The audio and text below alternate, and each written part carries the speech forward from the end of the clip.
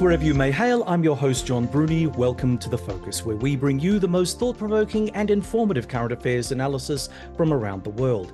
Each episode, we invite top experts and analysts to share their insights on the most pressing issues of our time. Join us as we explore the complex and ever-changing landscape of the world, where we provide valuable perspectives on the events that shape our global community. In this episode, we're going to be looking at something that has been doing the rounds for a while now, a meme that was started by famed historian, author, and commentator Professor Niall Ferguson, that we are in Cold War 2.0. To help unpack this meme and what it might entail is returning guest from Germany, US Army Lieutenant General Ben Hodges, retired. Ben was Commander, NATO Allied Land Command, and is now a seasoned international commentator on defense and security topics. Ben and I are also part of the Dutch-based The Alphen Group, or TAG, led by Professor Julian Lindley-French, whose mission is to create solutions for a secure Europe. A link to the TAG website will be in the show notes for those who are interested in the work that we do.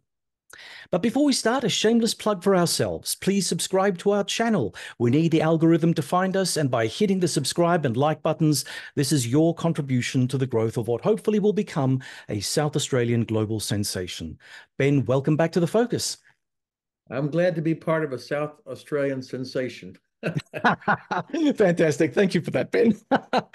Anyway, Ben, Niall Ferguson has argued that the rivalry between the United States and China resembles the dynamics of the original Cold War between 1947 to 91. In fact, he says we are currently in what he calls Cold War 2.0. Ben, do you agree with Ferguson's assessment? Are we in a new Cold War?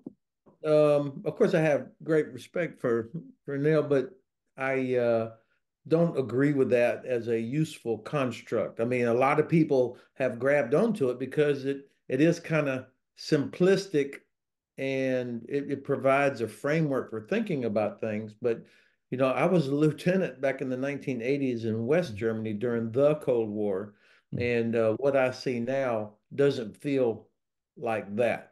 At least in the Cold War, there were huge forces opposing each other, close to each other on either side of the East German, West German border. But there was a sort of a structure, and there were arms control agreements, and there was, it was the Soviet Union. They were the evil empire, but nonetheless, there was kind of a structure, and the West clearly identified and was unified in recognizing who the threat was. And that's why we had significant military capabilities, air, land, and sea, nuclear forces, all of that. And it worked for 40 years. I mean, really from the end of the Second World War until the end of the Soviet Union. What we see now, it doesn't have the same structure. And not everybody's agreed that there's a threat because of the economic nature of it, more so than the military nature of it. And of course, you've got Russia's terrible war in Ukraine, Iran, which is Russia's closest and most reliable ally, working through proxies, causing problems in the Red Sea that affect all of us, as well as their support for Hamas, which murdered over 1,000 Israelis. And then you've got North Korea. So I don't know, saying this is Cold War 2.0 is a useful construct for thinking about the challenges and solutions.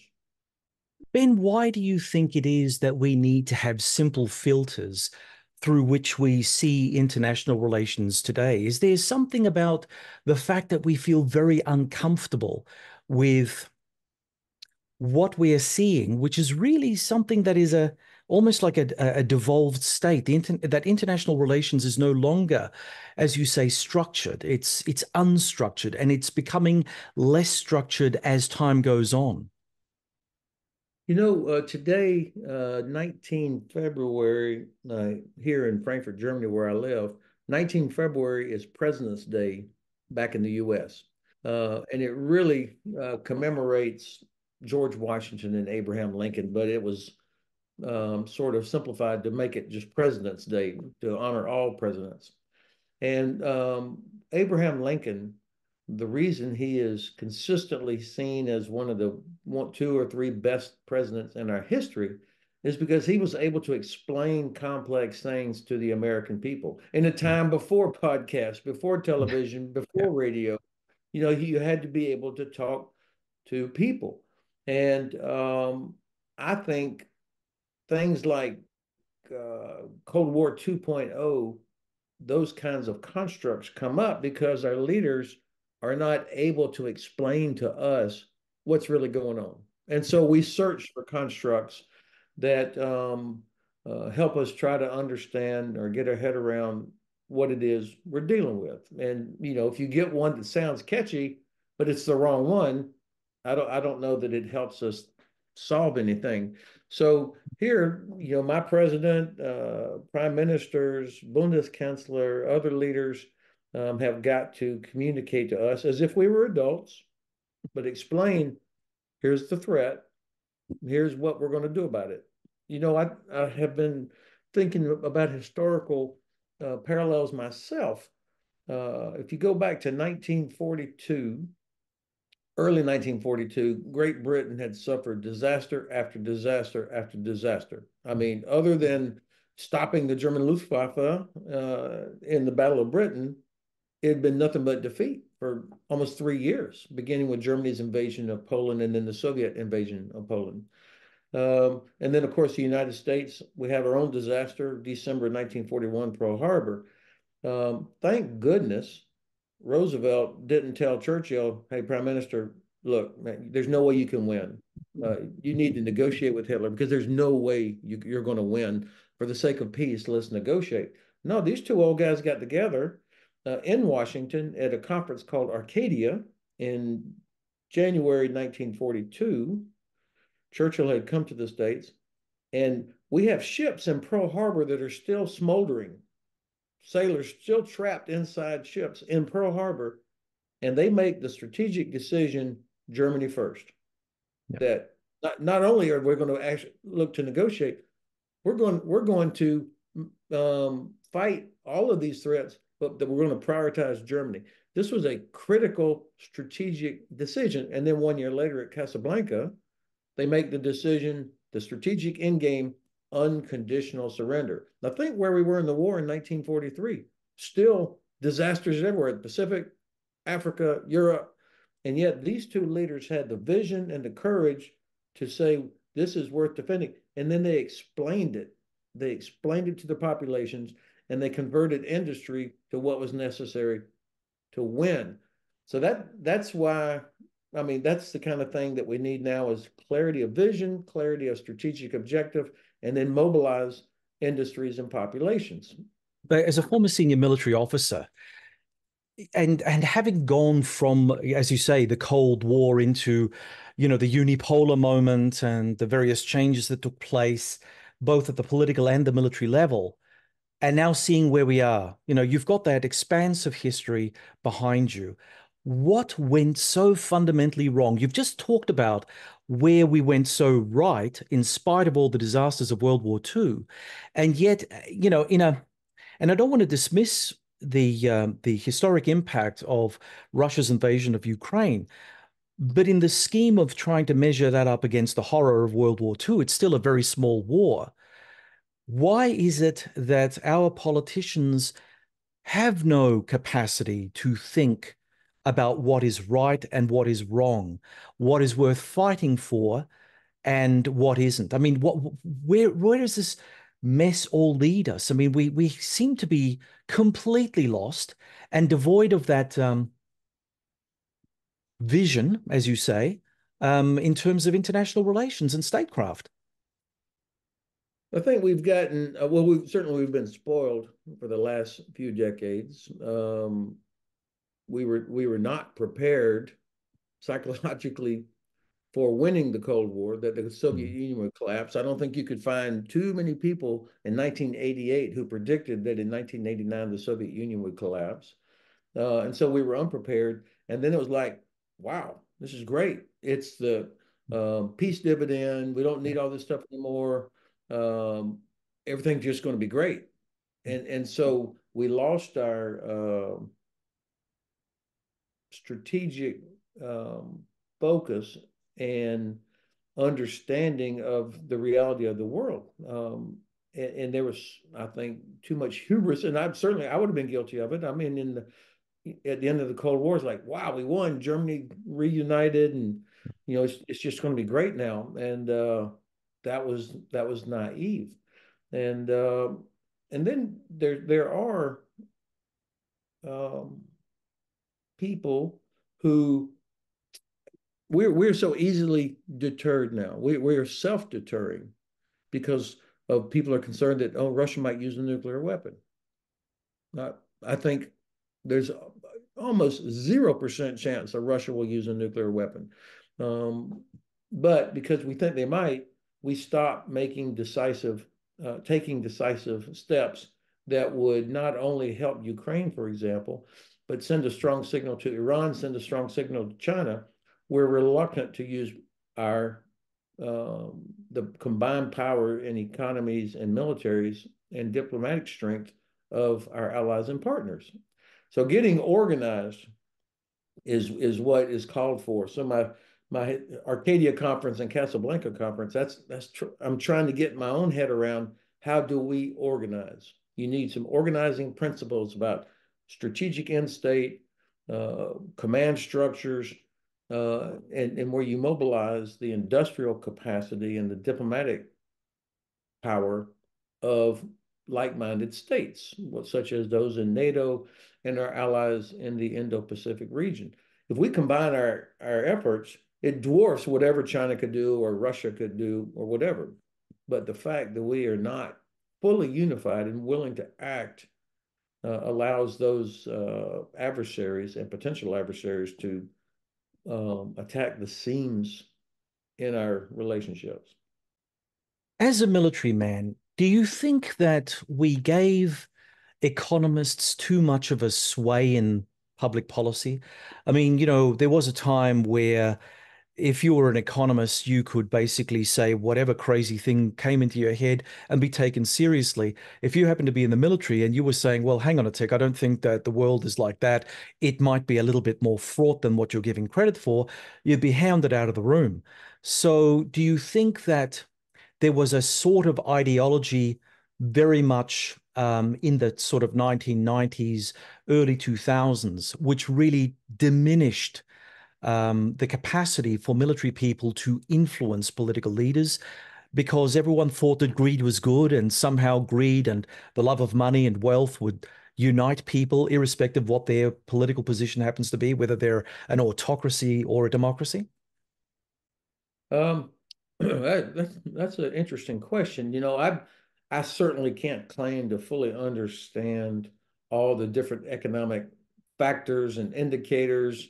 We missed all that towards the end of the Cold War. We didn't realize how weak things were inside the Soviet Union. And of course, now we are all awash in statistics and people making estimates about what's going on. And I mean, if you don't deal in financial markets or economic stuff all the time, it's candidly for me, it's very difficult to know, okay, what is the significance of this? I just came back from Munich yesterday. I was there for the Munich Security Conference.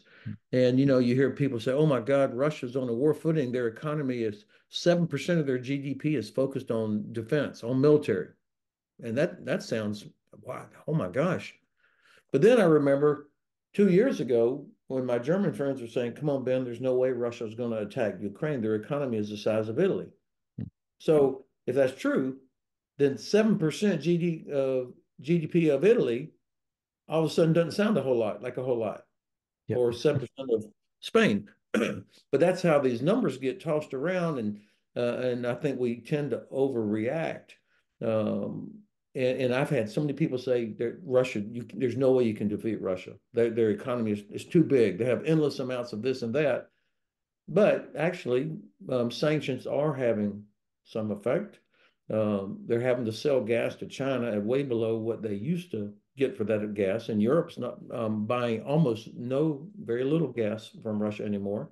So there is economic power that is important for trying to hold these authoritarian states accountable. Um, I, I don't think I'm answering your question very clearly because it's not, it's almost like you're asking me to say, the economists had too much influence on what nations did and they should have listened to the military. I think, we haven't exactly been perfect in our recommendations either. Yeah. Ben, the idea of a Cold War, if we looked at the original Cold War as our template, it was all about ideology. On the one side, you had the United States leading the capitalist powers. On the other side, you had the Russian or the Soviets leading the communist powers. It was very clear those divisions were easy to understand, the dividing lines, where to cross, what not to do. It was all codified. It was order in the world. I mean, it may not have been a great order on the other side of the Iron Curtain, but there was order nonetheless. But what we're seeing now, I don't know. I mean, I suppose that if we go back to the Cold War 2.0 thing, Neil Ferguson does say that it's very much an ideological struggle that we're seeing at the moment. We've got China leading the bloc of autocracies and the United States leading the free West. But I don't think it's quite that clear. Um, there was a time when one could look at the United States and be very sure where that stood in the world. But Hmm. considering the internal turmoil in the United States, we really don't have an idea what the United States actually stands for. I mean, I know what it wants to stand for, but come November, things might change. And we might be having a very different conversation, or no conversation at all for that matter. Yeah, this is extremely frustrating as well as embarrassing for me to to have to hear what you just said and to know that it's true to a great extent. Even though nations, people have criticized U.S. policy over the decades, whether it's Vietnam or going into Iraq or different other policies of ours, most people felt confident that our institutions were strong enough to keep us from going completely off the rail. That you just, okay, we're going to deal with this guy as president for 4 years, but hopefully there'll be a different president or whatever, or the Congress will change. And that is, to me, that's normal in democratic societies. You won't always like the policy, and that's why you work harder for the next election, get your guy in there or your woman. Now, for the first time in my life, I'm looking at the Republican Party, the party of Reagan, backing down from supporting Ukraine against Russia. I mean, it's unbelievable to me that a Trump and his enablers that include a few senators that used to be seen as defense hawks are now stopping aid for Ukraine, and Russia benefits from this. It's absolutely incredible. And so, of course, now our allies, particularly in Europe, but not only, are scratching their head like, what in the hell is going on here? And of course, this only emboldens Putin if he sees that, the U.S. might not be fully committed or unwilling to do what needs to be done, because they don't care about their own casualties, they don't care about civilian casualties, they don't care about violations of international law.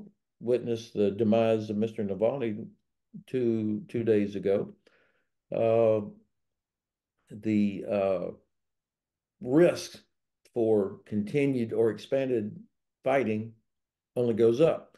The Chinese, of course, are watching all this, where if they see that we are not able and willing to come together and stop Russia, to defeat them, not push Ukraine to negotiate for a peace settlement that will never, ever last, that Russia will never live up to, The Chinese must be thinking, well, they won't be very impressed with anything that we say about Taiwan or the South China Sea. So these things like freedom of navigation, respect for sovereignty, respect for human rights, respect for international agreements, it'll be much more difficult for us to enforce those way out in the Pacific than it is for on the contiguous European landmass.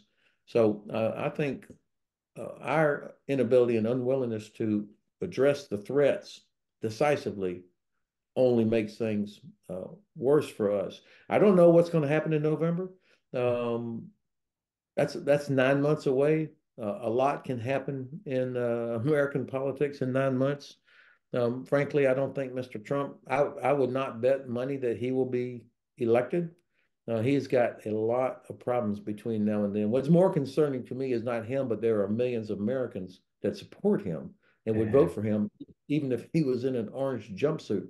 That is more concerning to me.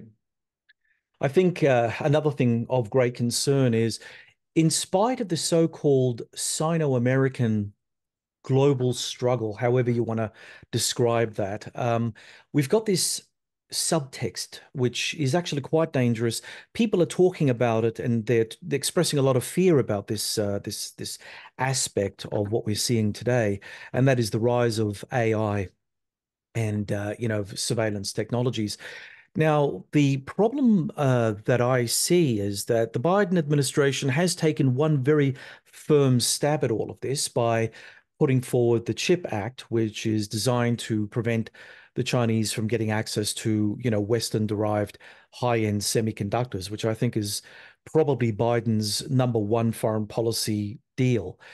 But from your perspective, do you think that this has been enough of a clipping of the CCP's wings in terms of their technological aspirations, or do they still have enough of the good stuff within mainland China to make things work? Maybe develop parallel technologies. They might not be as good as what we can come up with in the West, but they'll be good enough to do some damage to us long term. Yeah, I would expect that they are working 24/7 there in China to create using stolen technologies or to copy what do you call reverse engineer what they've gotten from us to make their own. So I would not assume that that's no longer a problem. So I'm glad that the president did what he did.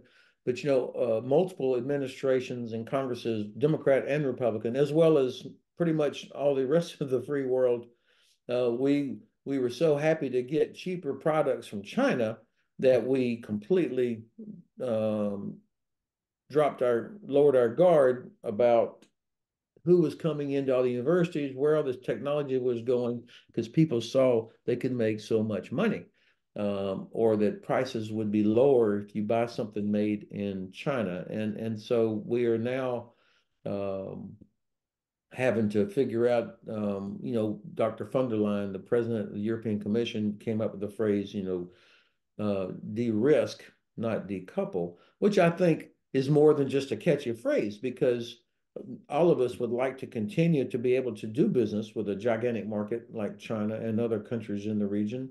Um, but that doesn't mean that we should accept all the risks that comes with wide open markets, but instead use international organizations and agencies to make sure that China complies with international agreements. That would require all of us acting together, and not every nation is willing to do the hard work necessary to do that. Yeah, interesting. I mean, I look at it from a little bit of a different perspective. Being in Australia and having our country go through absolute conniptions over its relationship with China, there's no real easy way of saying it. You're either with them or you're really against them. I know that the words that are being used at the moment at senior levels in politics suggests that we can have our cake and eat it too, if only the Chinese would comply to our standards and our protective measures. But of course, they're always going to be seeking advantage. And you said yourself, they're going to be, stealing anything that isn't nailed down. They're going to be using influence operations. They're going to be using ways in which they can corrupt local politicians in order for them to get ahead. There's a level of hard calculus in the CCP with regard to their relations with the West that we simply don't seem to have. I mean, we're starting to understand that we need to do more, but the simple fact is, and from a strategic perspective, you've got to agree with me, Ben. If you trade with your so-called enemy, you are enabling their wealth, you're enabling their technological prowess, and you're enabling their military expansion. Again, this doesn't seem to me like a Cold War because you can't have, the other side, which we're fighting, the so-called autocratic BRICS, China-led bloc, if you want to put it that way, they've bled into our systems in such an intimate fashion. Trying to pull them back out is going to do enormous damage to ourselves. So have we not actually created our own, dare I say, threat? I mean, we built China. It was Western investment that built China once the Chinese economy opened up in 1978. So we have responsibility to own up to in terms of where China is today. And so treating it like an enemy and then treating it like a trading partner to me makes absolutely no sense. It's either one thing or it's something else. And if it's something else, then we have to treat it as such, right? Well, I'm not prepared to say we should not do any trade or anything with China because, um, I mean, China sits on top of a lot of things that we all need, certain rare earth materials, for example. Um, but I think if we can step back a little bit and look more strategically at the situation, um, China, I think, is in very, very precarious situation now economically. And again, you've got listeners that will know much more about this than I do. And I admitted earlier in our conversation that I'm not an economist, but I mean I read and pay attention to enough stuff to know that their system is in deep trouble.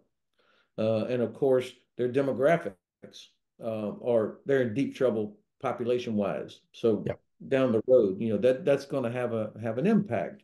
So are we doing things? Are we anticipating what might happen in the next 5, 10, 20 years in China that would have an impact, or can we shape that in such a way that the relationships, the trust, the connections become something that's not a threat. Uh, I'm not a lawyer either, by the way. I was a very simple infantry soldier for 38 years, but I do know that international law is whatever the international community says it is, what gets enforced. So freedom of navigation, for example, there's no police out there making sure that ships are able to move. It requires the U.S. Navy, the Royal Navy, the Royal Australian Navy to be able to enforce it, to keep sea lanes open. I think that's what we have to do. We have to focus on the so-called rules-based international order, which sounds like some political science professors gobbledygook, but it really is freedom of navigation. Yeah. It really is respect for sovereignty. It really is respect for international law. We have to enforce that. And that requires military capability, but it also requires um, our diplomats working together in the various institutions. And now China has been clever to build up advocates throughout Africa and the Middle East so that they get more support in the United Nations, for example, than they otherwise would have, which enables them to do certain things. This is what I meant earlier about the West has to be organized, where we bring together the combined political will, industrial capacity, and military capability to enforce and protect this international rules-based order, which the Chinese hate and the Russians hate. Yeah. Yeah, certainly. I'm John Bruni, and you're listening to Sage International's The Focus podcast. And from Germany, we're speaking with US Army Lieutenant General Ben Hodges, retired, on Professor Niall Ferguson's idea that we are in Cold War 2.0. Ben, internationally, things have fundamentally changed since 1991. you know, what are the potential consequences for nations caught in the middle of the Sino-American rivalry, particularly in regions like Southeast Asia, Africa, and Latin America? I mean, unlike during the Cold War, where those non-aligned countries and the so-called non-aligned movement were extremely poor, underdeveloped post-colonial states. Today, those countries have matured into resource-rich global extractive industrial centers. While the riches from these extractive industries have only been very narrowly applied, meaning that the bulk of their populations are still very poor, the political and economic leaderships are extremely wealthy and influential. There is a sense among these national elites that they can safely play American, European, and Chinese interests off each other. Has this indeed given these countries some strategic advantage and greater freedom of movement? And does this bode for greater levels of international instability?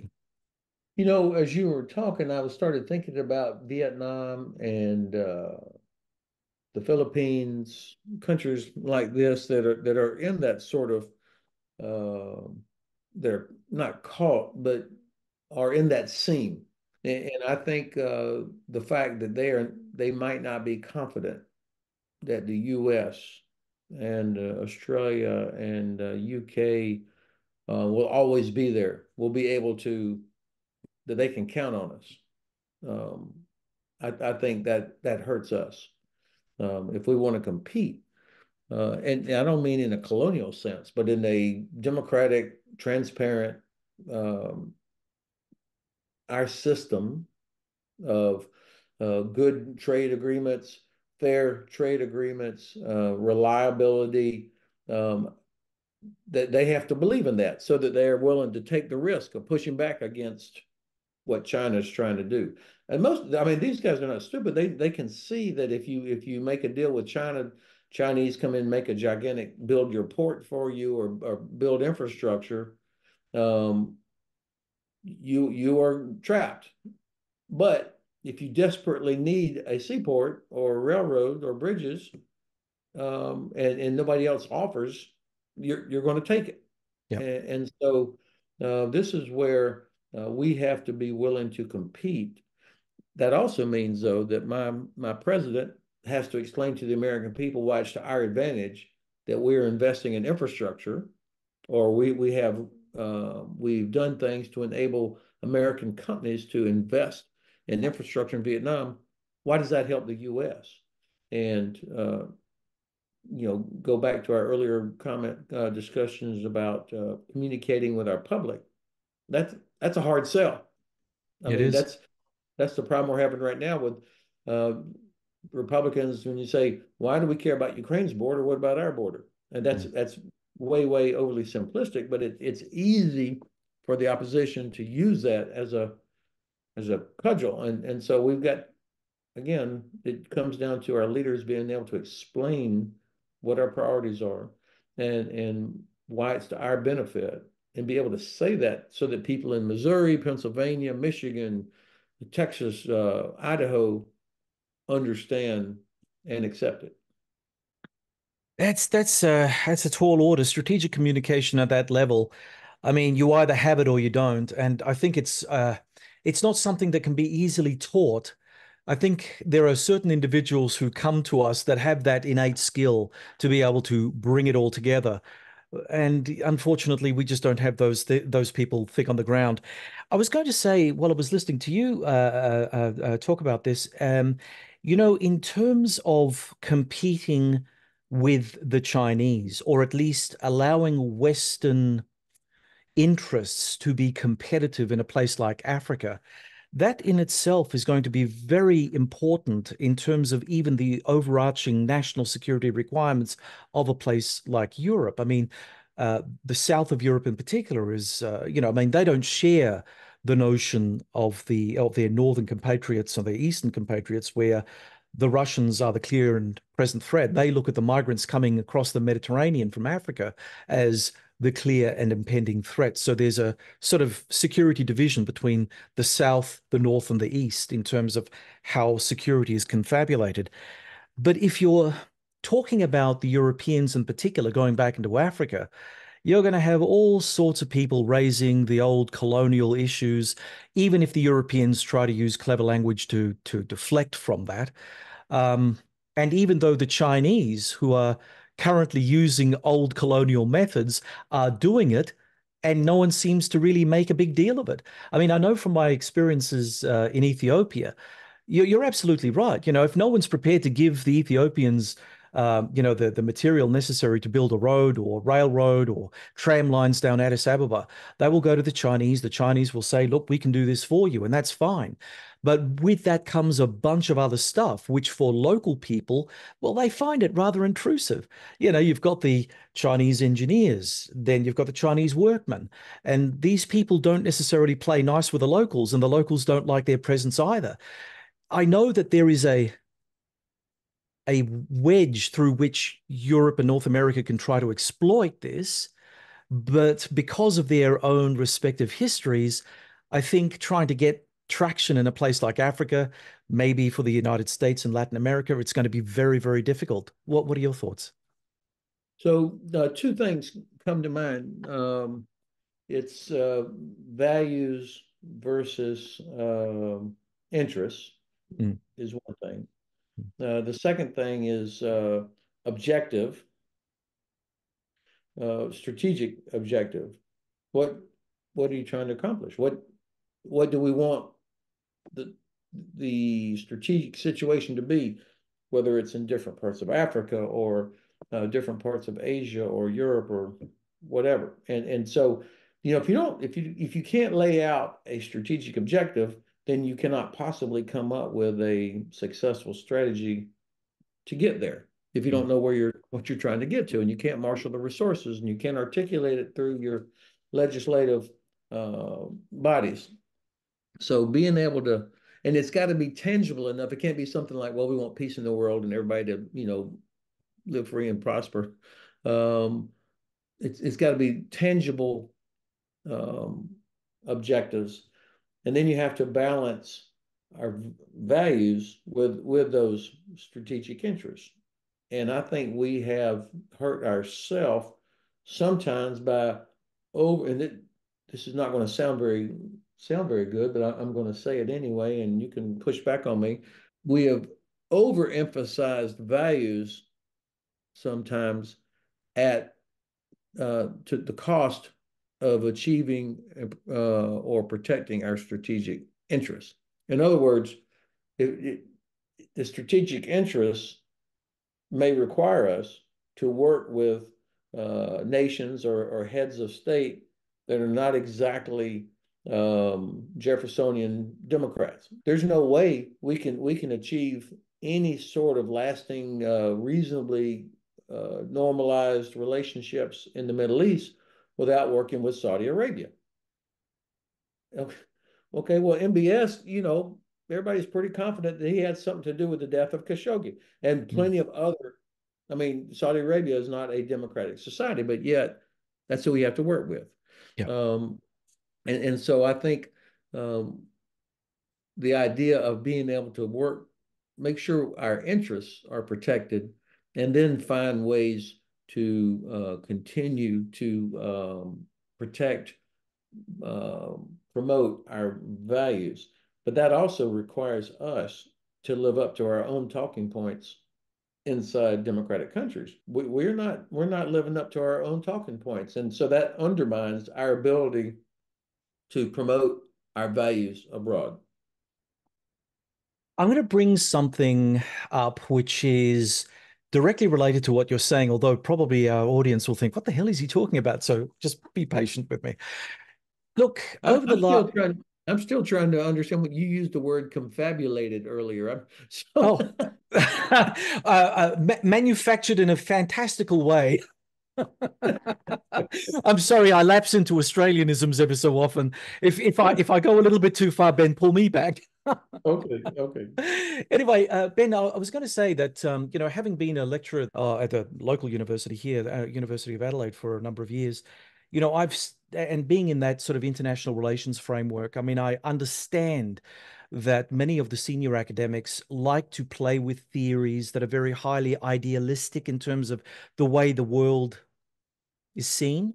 You've got many scholars who have written tomes about, ideological ways in which we can come to a nice, peaceful kumbaya settlement with our enemies. It doesn't necessarily mean that they're grounded in any sort of fact in our universe, but it's stuff that they've managed to put out there in the firmament. And of course, when many academics start repeating these fantastical stories to young, impressionable minds, you will start getting people coming out of the university system filled with all these notions of what might be possible because some academic has said something in 1963 which they found interesting during a lecture.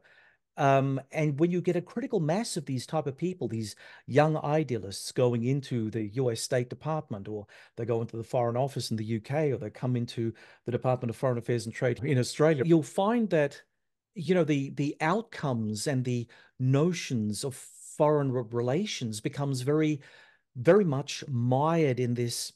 I don't want to say woke, it's not really woke, but high idealism. Kind of like when you're talking about paranormal activity, you talk about things like high strangeness. I think that when you talk about foreign policy in the West today, most of our foreign policy institutions are not corrupted, but they're penetrated by this high idealism, which never seems to work. And it doesn't matter how many times we butt our heads against the hard truth of a Vladimir Putin, a Saddam Hussein, or the fact that we have to sit down with MBS and have tea and make nice. These people get all bent out of shape. There's no sense of, well, there is the reality that's there that we have to deal with. And then there's my personal view, which may be slightly removed from the reality of the situation. How much do you think that our education system, especially at the university level, has let a lot of students down because we didn't focus on more realism and we focused too much on the ideological stuff? Well, I uh, I do think that our university system, at least in the United States, we lost our way in some places because you had administrators who were unwilling to enforce some kind of discipline, that in the interest of free speech, they would allow the most outrageous things to be said.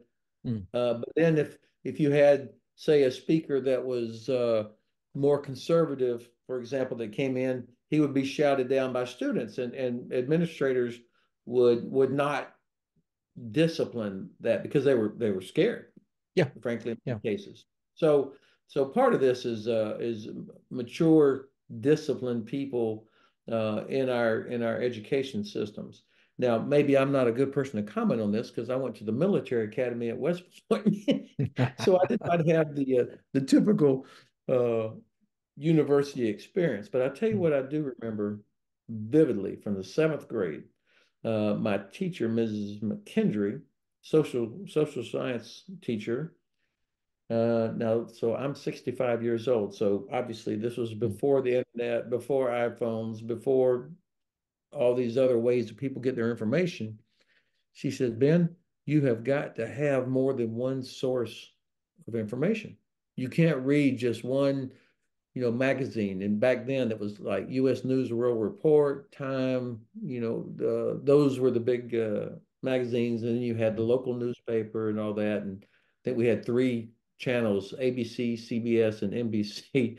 She said, you have to have more than one source of information. And so my education included admonitions from teachers to challenge, to be Mm. critical in your thinking, to question something, not just absorb it. And so I think that's just as true today. And yes, of course, I mean, it's not new that students go to universities and come out maybe more idealistic than they will be 10 years down the road after they've had some life experience. But that's not a terrible thing. Mm. Um, that people might start off in an idealistic way, and you would like to keep that. But again, this is where our leaders, and I keep going back to leadership, positive leaders that speak to populations as if they were adults and say, look, here's what's important. You elected me. Here's what's important. Here's what we're going to have to do. And actually, most people, if you explain things to them and talk in a way that they trust that they're not being spun, Yeah. um, then most people still, even today, are generally reasonable. But if they think they're being lied to or spun, then they won't trust it.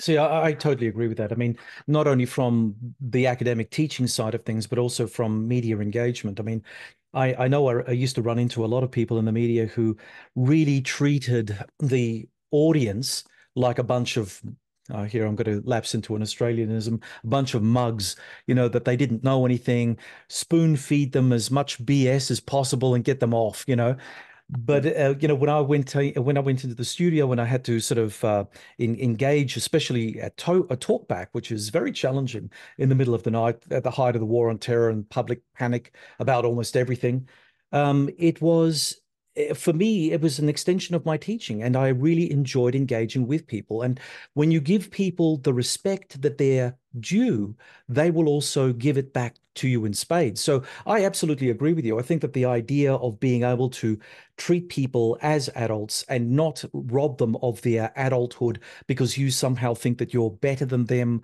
or that they have no right to know X, Y, or Z is probably the greatest insult that you can actually pay to people, right? But anyway, getting back to, we'll have to pull it back to where we were.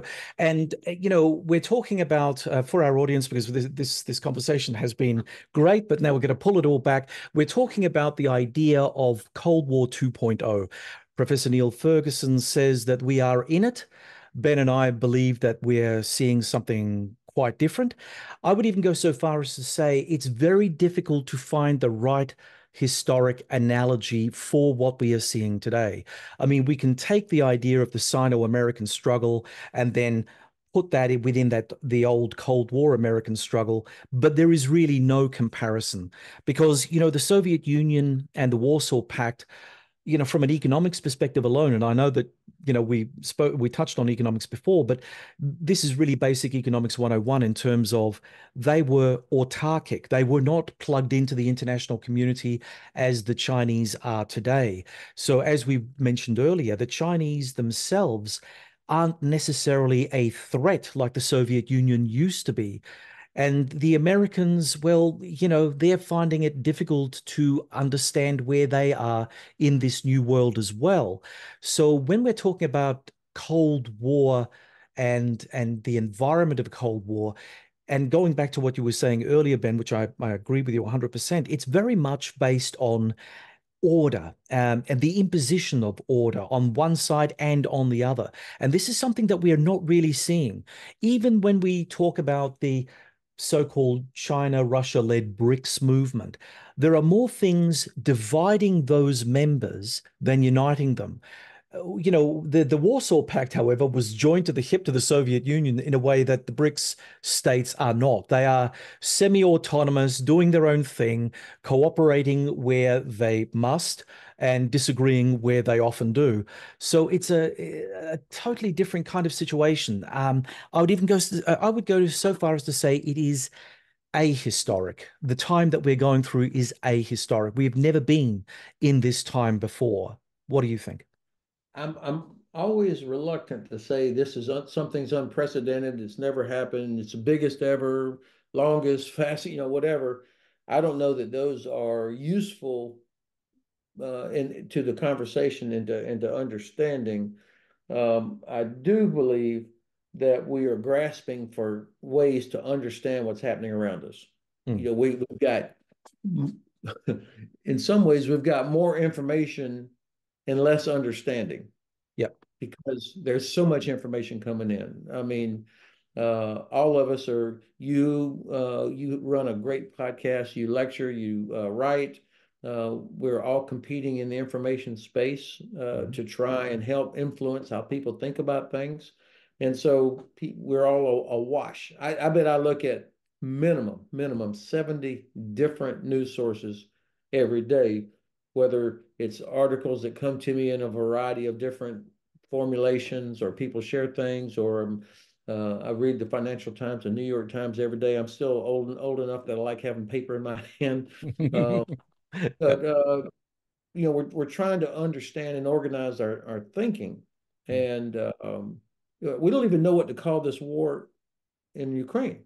Russia's war against Ukraine, the Russo-Ukrainian War, the Black Sea War. I mean, someday historians will come up, they'll be able to label it, but right now we don't know what to call it, and or when it actually started. When I hear, well, second anniversary of the war, no, it started 10 years ago when they invaded Ukraine. And then someone could say, well, actually, this is a part of the Black Sea War, and Russia invaded Georgia in 2008. And so trying to organize our thinking there. What's important for me is, have we identified what our strategic objectives are? What are we trying to get to? The way Churchill and Roosevelt did. The more I think about it, the more impressed I am that they, even while 3 years of disasters, the U.S. Navy is at the bottom of Pearl Harbor, and Roosevelt says we have to defeat Germany first because Great Britain might not survive, and then we'll never be able to get back into Europe. So the strategic thinking, without any certainty about what was going to happen over the next few years, that was incredible. And then to make the decision in early 1943 at Casablanca Conference, unconditional surrender. Now, these are men who, in some cases, had fought in the First World War and saw that absence of unconditional surrender only guaranteed that World War II. So they were determined to fight for, and this is early 1943. Yeah. So there was, not a lot of good news out there, but yet they had already made a decision because they recognized the potential, the economic potential, and they were confident that they could get their populations on board, that this was about democracy, free societies against authoritarian fascist dictators. That very clear. And you made that point earlier. The other thing that's very difficult to explain is the concept of deterrence. I mean, Ah, no correct. parliamentarian, no congressman wants to spend a lot of money on something that they hope they'll never use. Mhm. Right? I mean, why should we buy all this ammunition? We're probably never going to have to use it. We could use that money elsewhere, and look where we are. And I think we know from at least 5,000 years of human history that the best way to prevent a war is to make it very, very clear that you're prepared for it. Yeah. And we have to keep relearning that. Yeah, we do. It's almost like a weird form of amnesia that we go through periodically. Now tell me, Ben, you were at the Munich Security Conference. Was there any hopeful sign that you saw at the conference that there is a form of strategic thinking coming to the fore? So yes and no. Yes, I saw and heard a lot of very good speakers, heads of state, heads of government, defense experts, etc., um, showing real resolve.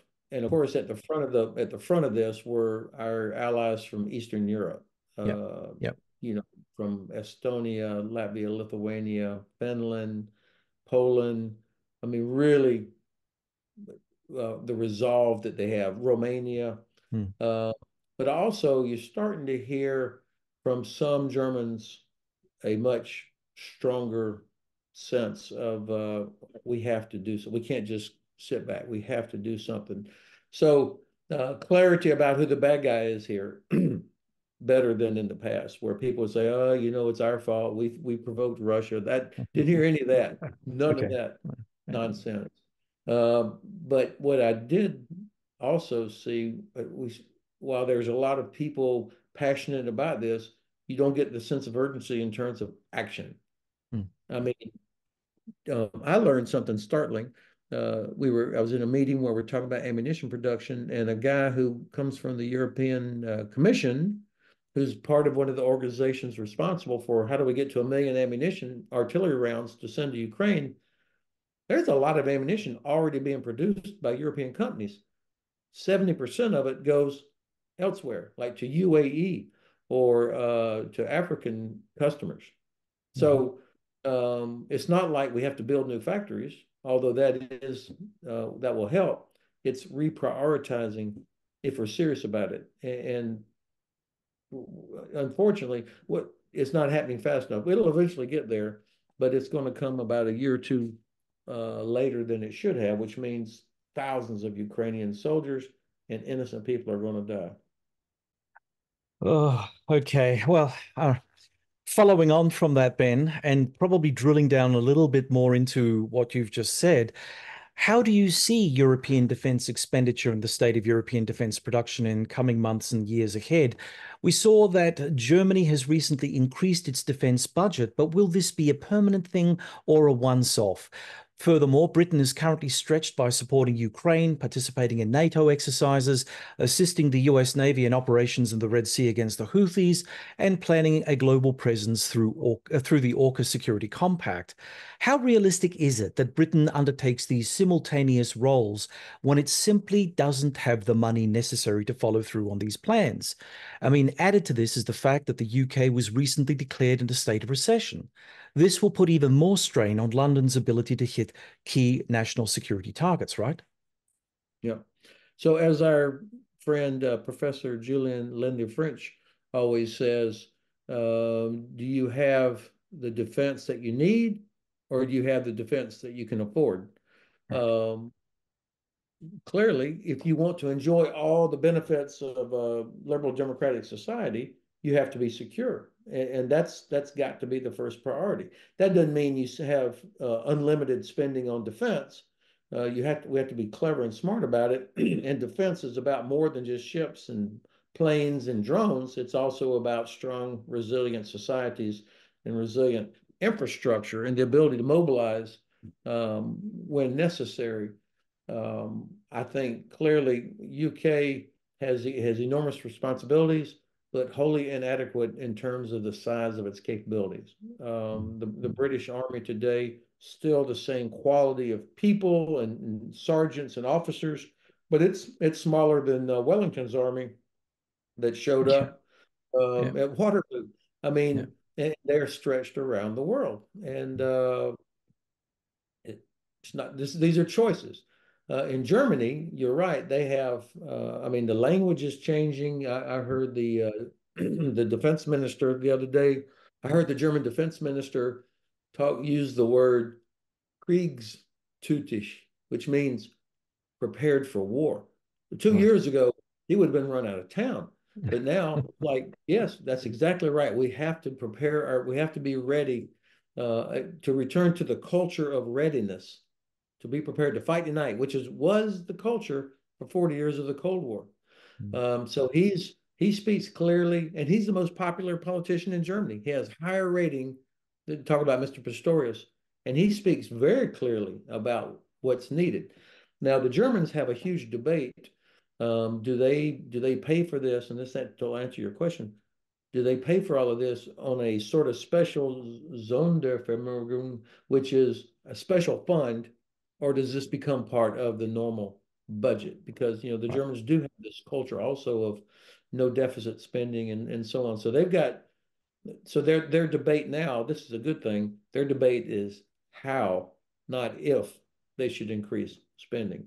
The NATO summit, which will celebrate the 75th anniversary of NATO this July in Washington, D.C., they're going to announce that 20 countries, 19 or 20, I think it's 20, assuming Hungary finally drops their opposition, Sweden is admitted, you'll have 20 out of 32 countries are at or beyond that 2% that we all agreed to meet. That's remarkable. It should be 32, obviously, Yeah. but the fact is, even though 2% is not the best metric, that's the one that everybody agreed. And well over half, almost two-thirds of the alliance will be added. That's it. That's incredible. That is a significant improvement. But still, um, our leaders are going to have to help make the case why we need to produce ammunition, why we need to fix our procurement processes so we get the right stuff faster.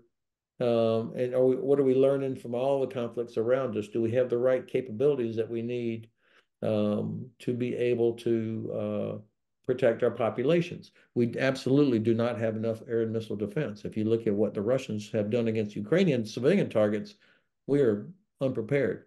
On the Mm. other hand, when I look at Estonia, Latvia, and Lithuania, these three countries, three small countries, if they went to total full mobilization with all the people that they have trained already on top of what they have, you're talking about half a million women and men that could be in uniform if you combine the three.